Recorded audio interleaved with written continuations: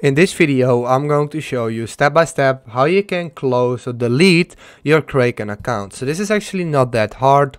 I'm going to show you how to do it step by step. So the first thing you want to do, you want to log into your Kraken account and you want to hit the link in the description, which will bring you to this support page on Kraken, and we can submit a request. So this will be the page if you hit the link in the description. So from here you want to choose your issue below. You want to hit other/general, then enter in your email address, which is this one for me.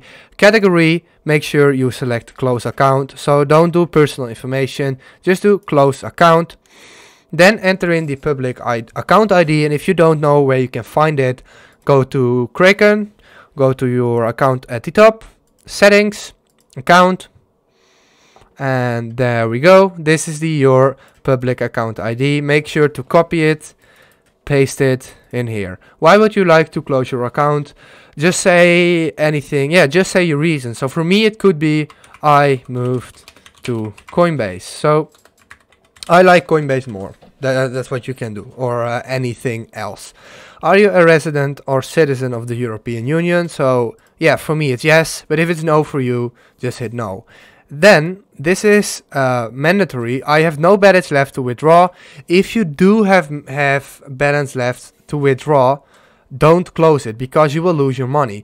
Make sure you move all your money into your bank account or to another wallet. Alright? Then I have exported all my trade and ledger history. That's what you want to do. So Kraken will unable to provide it later. Is there anything we can do to improve our service? If you want to add something, you can do that. Then you can go ahead and submit, and they will close your account, and they will send you back within around 2 to 3 days. If this video helped you out to close your Kraken account, please leave a like, please subscribe, and see you next time.